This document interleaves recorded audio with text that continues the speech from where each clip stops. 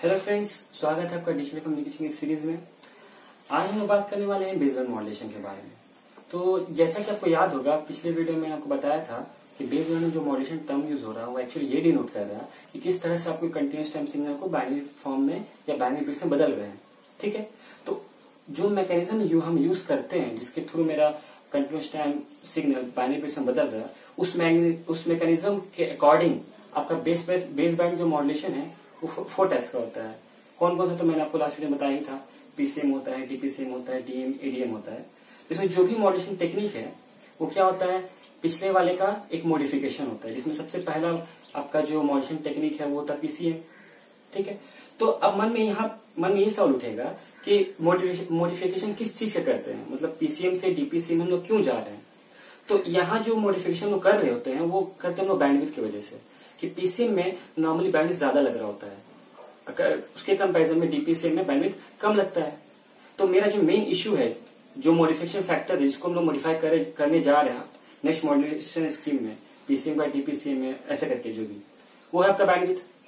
तो हम लोग क्या चाह रहे हैं कि अभी थोड़ा बैंडविड्थ के बारे में बात कर लेते हैं, उसके बाद हम लोग दोबारा यहाँ पे आएंगे तो बात करेंगे उसके बारे में।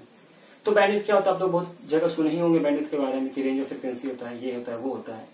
तो बैंडविड्थ को यहाँ पे हम 2 तरीके से बात करना चाहते हैं। एक सिग्नल के बैंडविड्थ के बारे में बात करना चाह रहे हैं हम, और चैनल के बैंडविड्थ के बारे में बात करना चाह रहे हैं। सिग्नल का बैंडविड्थ क्या होता है, चैनल का बैंडविड्थ क्या होता है। तो जब सिग्नल के बैंडविड्थ के बारे में बात आया, एग्जाम्पल ले सकते हैं पीसीएम सिस्टम का। तो सिग्नल का बैंडविड्थ किसको बोलेगा कि कोई भी सिस्टम, ये पीसीएम सिस्टम 1 सेकंड में जितना बिट्स को जनरेट करता है, नंबर ऑफ बिट्स जो कि आपका जनरेट कर आपका पीसीएम सिस्टम 1 सेकंड में, वो बोलेंगे इस पीसीएम सिस्टम का बैंडविड्थ है बिट्स पर सेकंड। मान लीजिए पीसीएम सिस्टम में 5 बिट्स जनरेट कर रहा है 1 सेकंड में, तो इसका बैंडविड्थ हो जाएगा 5 बिट्स पर सेकंड। अगर 50 बिट्स जनरेट कर 1 सेकंड में, तो इसका बैंडविड्थ हो जाएगा आपका 50 बिट्स पर सेकंड। ठीक है, तो ये हो गया आपका सिग्नल का बैंडविड्थ। चैनल का बैंडविड्थ किसको बोलते हैं, तो चैनल का बैंडविड्थ वो होता है कि एक चैनल, कोई भी चैनल, आपका फ्री स्पेस हो सकता है, एयर हो सकता है, कोई केबल वायर हो सकता है, तो कोई भी चैनल 1 सेकंड में कितना नंबर ऑफ बिट्स को खुद से पास होने के लिए अलाउ करता है। मतलब जैसे कि मान लीजिए एक चैनल है जो 6 बिट्स को 1 सेकंड में अपने से अलाउ होने दे रहा है, तो उस चैनल का बैंडविड्थ कितना हो जाएगा, 6 बिट्स पर सेकंड। मान लीजिए एक चैनल है जो कि 1 सेकंड में आप 50 बिट्स को अपने से अलाउ होने दे रहा है, ठीक है, तो उसका बैंडविड्थ क्या हो जाएगा आपका 50 बिट्स पर सेकंड। ठीक है, तो नॉर्मल सा बात क्या है कि आप गौर कीजिए, एक सिस्टम जितना बिट्स जनरेट कर 1 सेकंड में, चैनल को उससे ज्यादा बिट्स को अलाउ करने देना चाहिए, तभी इंफॉर्मेशन लॉस नहीं होगा। मतलब एग्जांपल के तौर पर जैसे मान लीजिए एक सिस्टम है 5 बिट जनरेट कर 1 सेकंड में, लेकिन जो चैनल है 1 सेकंड में 4 ही बिट को अलाउ करता है, तो सारा का सारा जो बिट जनरेट हो रहा है वो ट्रांसमिट हो पाएगा चैनल के थ्रू, नहीं हो पाएगा। तो इस केस में क्या हो जाएगा, इन्फॉर्मेशन लॉस हो जाएगा। तो ऑब्वियस ये बात है, एक सिस्टम जितना बिट्स जनरेट कर 1 सेकंड में, चैनल को उससे ज्यादा को अलाउ करने देना चाहिए। मतलब मान लीजिए अगर सिस्टम आपका 5 बिट को 1 सेकंड जनरेट कर, तो चैनल का कम से कम 6 बिट्स को 1 सेकंड में अलाउ करना चाहिए उसको। तो हम लोग बोल सकते हैं बिना, मतलब फॉर नो इन्फॉर्मेशन लॉस, कि हम जितना ट्रांसमिट कर रहे हैं उतना रिसीव हो पाए रिसीवर साइड में। जरूरी क्या है कि जो आपका चैनल का बैंडविड्थ है वो सिग्नल के बैंडविड्थ से ज्यादा होना चाहिए। तो यहाँ तक हम लोग समझ गए कि चैनल का बैंडविड्थ सिग्नल के बैंडविड्थ से ज्यादा होना चाहिए। तो अगर हमको डिस्टिंग्विश करना है पीसीएम को, डीपीसीएम को, डीएम को, एडीएम आपस में, तो बैंडविड्थ ही फैक्टर है। तो सबसे पहले हम क्या करना चाहे कि पीसीएम का बैंडविड्थ निकाल लेना चाहते हैं कि उसका बैंडविड्थ होता कितना है, तभी लोग बता पाएंगे ज्यादा हो रहा है कि कम हो रहा है, कैसे हो रहा। तो अभी आपको मैंने समझाया था एक सिग्नल का या एक सिस्टम का जो बैंडविड्थ है सिग्नल का क्या होता है, कितना बिट्स पर सेकंड वो जनरेट कर पा रहा है ना। तो जैसे कि आपको मैंने एग्जांपल दिया 5 बिट्स पर सेकंड। तो पीसीएम होता है कि आपको याद है, मैंने पीछे वीडियो में बताया था, पीसीएम कुछ नहीं है, आपका वही 3-4 ब्लॉक जो मैंने अलग अलग वीडियो में डिस्कस किया है उसका ही कॉम्बिनेशन है। मतलब पहले एलपीएफ लो पास फिल्टर, फिर सैम्पलर, फिर क्वांटाइजर, फिर इनकोडर, इसको जब एक साथ देखिए तो उसको आप पीसीएम बोल सकते हैं। पीसीएम का ट्रांसमीटर साइड ऐसे पीसीएम का रिसीवर साइड होगा। ठीक है, तो ये सिस्टम 1 सेकंड कितना बिट्स जनरेट कर, अगर वो बता दे वही इसका बैंडविड्थ होगा, तभी हम लोग डिस्कस कर पाएंगे बैंडविड्थ के पॉइंट ऑफ व्यू से इसका differentiation from other modulation scheme और बेसबैंड मॉड्यूलेशन। तो आपको याद होगा मैंने उसमें एक सैम्पलर डिस्कस किया था। सैम्पलर में क्या होता था कि आपका जो भी कंटिन्यूअस टाइम सिग्नल है उसको वो सैंपल करता था। दैट मीन्स सैम्पलिंग फ्रीक्वेंसी कुछ होता था एफएस बोल के। तो सैम्पलिंग फ्रीक्वेंसी क्या डिनोट करता है कि आप 1 सेकंड में कितना सैंपल्स को, 1 सेकंड में कितना सैंपल्स को आप ट्रांसमिट कर रहे हैं, वही सैम्पलिंग फ्रीक्वेंसी होता है। मान लीजिए कि मेरा सैम्पलिंग फ्रीक्वेंसी 10 सैंपल्स पर सेकंड है, इसका मतलब क्या हुआ कि हम 1 सेकंड में 10 सैंपल को ट्रांसमिट कर रहे हैं, 1 सेकंड में 10 सैंपल को ट्रांसमिट कर रहे हैं। ठीक है। तो सैंपलर के बाद क्या आता था आपका, क्वांटाइजर आता था। और क्वांटाइजर क्या करता था, आपका हर एक सैंपल को बिट से रिप्रेजेंट करता था। हो सकता है किसी एक सैंपल को 2 बिट से रिप्रेजेंट करे, हो सकता है 3 बिट से रिप्रेजेंट करे, डिपेंडिंग अपॉन कितना बिट्स का क्वांटाइजर है। मान लीजिए अगर 3 बिट का क्वांटाइजर है तो एक सैंपल को 3 बिट से रिप्रेजेंट कर रहा, 2 बिट का क्वांटाइजर है तो एक सैंपल को 2 बिट से रिप्रेजेंट कर रहा है ना।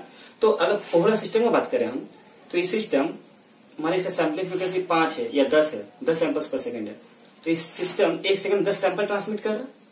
लेकिन हर एक सैंपल को अगर मान लीजिए 3 बिट का क्वांटाइजर हम लगाए, हर एक सैंपल को 3 बिट से रिप्रेजेंट कर रहे है ना। तो ओवरऑल कितना बिट्स ट्रांसमिट हो रहा है एक सेकंड में, 10 सैंपल ट्रांसमिट हो रहा है एक सेकंड में, और एक सैंपल को हम 3 बिट से रिप्रेजेंट कर रहे हैं। तो बोल नहीं सकते हैं 10 × 3 30 बिट्स पर सेकंड ट्रांसमिट हो रहा है। हम एक सेकंड में 10 सैंपल ट्रांसमिट कर रहे हैं और हर एक सैंपल को 3 बिट से रिप्रेजेंट कर सकते हैं। तो टोटल कितना बिट ट्रांसमिट हो रहा है एक सेकंड में, 10 × 3 30 बिट पर सेकंड। यही हो गया इस पीसीएम सिस्टम का बैंडविड्थ। तो ये तो एग्जांपल लेके मैंने बात कर दिया। अगर इसको जनरलाइज करना चाहें, मान लीजिए ये जो पीसीएम सिस्टम है इसका सैंपलिंग फ्रीक्वेंसी है एफएस, मतलब एफएस नंबर ऑफ सैंपल्स को हम एक सेकंड में ट्रांसमिट कर रहे हैं। और जो क्वांटाइजर लगा रहे हैं उसका मान लीजिए एन बिट का क्वांटाइजर है, मतलब एक सैंपल को हम एन बिट से रिप्रेजेंट कर रहे हैं।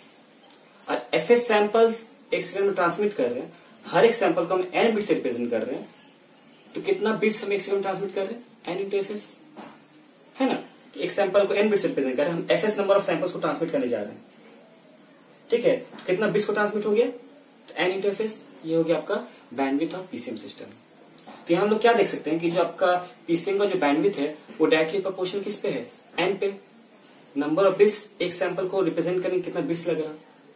तो अगर आपको याद होगा, मैंने आपको बोला भी था कि जो आपका बैंडविड्थ है वो एन पे बहुत डिपेंड करता है। तो आप जब क्वांटाइजर में जब मैंने पढ़ा था वहां मैंने बात किया था कि एक पर्टिकुलर लेवल को अगर हम इनकोड करना चाह रहे हैं तो ज्यादा बिट्स अगर रिप्रेजेंट करेंगे तो एक्यूरेसी ज्यादा रहेगा, क्वांटाइजेशन एरर कम होगा। बट उसी वक्त एक प्रॉब्लम आता है, बैंडविड्थ का इशू आ जाएगा। देखिए यहाँ समझ में आ रहा आपको कि जो पीसीएम का बैंडविड्थ है वो एन के प्रोपोर्शनल है। अगर एन ज्यादा लेंगे, एक सैंपल को हम ज्यादा बिट से रिप्रेजेंट करेंगे तो ज्यादा बैंडविड्थ का रिक्वायरमेंट होगा। लेकिन उसी वक्त क्या है, अगर आप एन का ज्यादा लीजिएगा, मैंने क्वांटाइजेशन पढ़ाया था कि एक सैंपल को आप ज्यादा बिट से रिप्रेजेंट कीजिएगा तो ज्यादा एक्यूरेसी बढ़ेगा, क्वांटाइजेशन एरर घटेगा। तो क्या कर सकते हैं, हमको एक्यूरेसी भी चाहिए, बैंडविड्थ भी ज्यादा एलोकेट नहीं कर सकते। कि मैंने आपको बताया था बैंडविड्थ क्या एक तरह से कॉस्ट जैसा है कि एक चैनल का एक फाइनाइट ही बैंडविड्थ होता है ना। कि आपको जैसे पता होगा ईएम वेव में रेडियो फ्रीक्वेंसी का भी रेंज में एक पर्टिकुलर रेंज ऑफ फ्रीक्वेंसी तक एग्जिस्ट करता है। स्पेक्ट्रम लोगों को खरीदना पड़ता है, फाइनाइट है वो। तो हम क्या चाहेंगे, हम मेरे पास इतना ही लिमिटेड है, हम चाहेंगे मैं सिग्नल जिसको हम ट्रांसमिट कराना चाह रहे उसका बैंडविड्थ जितना कम है उतना ज्यादा सिग्नल को हम ट्रांसमिट करा सकेंगे अपने चैनल से। तो किसी का भी ये रिक्वायरमेंट वही रहता है कि जो सिग्नल ट्रांसमिट करवा रहा उसका बैंडविड्थ कम से कम रहे। क्यों कि चैनल का बैंडविड्थ कम है। अभी मैंने आपको बताया था अगर आप इन्फॉर्मेशन लॉस नहीं चाहते हैं तो चैनल का बैंडविड्थ सिग्नल के बैंडविड्थ से ज्यादा होना चाहिए। तो हमेशा मेरा रिक्वायरमेंट यही रहता है कि जो सिग्नल हम ट्रांसमिट करने जा रहे हैं उसका बैंडविड्थ कम से कम रहे। ठीक है, नहीं अभी मैंने आपको बताया अगर बैंडविड्थ कम कैसे होगा, अब एन को डिक्रीज करना पड़ेगा। कि पीसीएम में क्या बैंडविड्थ का फॉर्मूला भी दिखाया मैंने, क्या आ रहा था, एन एफएस, एन के प्रोपोर्शनल है। अगर हम एन कम से कम लेंगे, मतलब एक सैंपल को कम बिट से प्रेजेंट करेंगे तो बैंडविड्थ तो कम लगेगा। बट उसी वक्त क्वांटाइजर में जो जैसा मैंने आपको बताया था कि अगर हम एक सैंपल को कम बिट से रिप्रेजेंट करें तो एक्यूरेसी चला जाएगा। कि एक्यूरेसी क्या है, एक सैंपल को ज्यादा बिट से रिप्रेजेंट किया तो ज्यादा एक्यूरेसी आएगा। तो क्या करते हैं हम लोग, ट्रेड ऑफ मेंटेन करते हैं, मॉडरेट लेते हैं, मतलब मेरा बैंडविड्थ भी मॉडरेट लगे, क्वांटिटेशन एरर भी मॉडरेट हो। ठीक है, तो इसके तो ये हो गया पीसीएम के बारे में बात आपको जैसे कि बताया मैंने। यहाँ पे एनएफएस आ रहा, तो यहाँ पे एन का वैल्यू नॉर्मली ज्यादा ही लेते हैं, मतलब जिससे बैंडविड्थ का रिक्वायरमेंट ज्यादा हो जाता है। तो क्या कोई ऐसा तरीका है जिससे एन का वैल्यू घट जाए, मतलब हमको कम क्वांटिटेशन लेवल लेना पड़े? तो इसी आइडिया को लेकर आदमी आगे बढ़ा तो डीपीसीएम एक मॉड्यूलेशन स्कीम समझ में आया, जहां पे क्या हो रहा है कि आपका एन को हम घटा सक रहे हैं बिना क्वांटिटेशन एरर को बढ़ाए। एरर नहीं बढ़ेगा कैसे, तो डीपीसीएम में हम लोग घुसेंगे तो समझ में आएगा। लेकिन हाँ, एन को डिक्रीज कर सकते हैं, तो उसके लिए हम लोग को नया मॉडल स्कीम आया डीपीसीएम, फिर डीएम है, एडीएम है। तो अभी ये वीडियो बहुत लंबा हो गया है, तो डीपीसीएम डीएम मैं अभी यहाँ डिस्कस नहीं करना चाह रहा हूँ। मैं उसको नेक्स्ट पार्ट में कर दूँ, इसी का नेक्स्ट पार्ट बनाऊंगा और जल्दी ही बनाऊंगा, उसमें वो 3 पोर्शन को मैं डिस्कस कर दूंगा। तो फिलहाल आज यही रहने देते हैं। अगर आपको वीडियो अच्छा लगा है और लगता है किसी के काम का तो प्लीज वीडियो को शेयर कीजिए। वीडियो अच्छा लगा तो लाइक कीजिए, नहीं तो सब्सक्राइब कर दीजिए, बिकॉज आपका लाइक सब्सक्राइब हमको मोटिवेट करता है कि इस तरह का और अच्छा वीडियो बना सके। तो मिलते हैं नेक्स्ट वीडियो में, तब तक के लिए टाटा बाय बाय।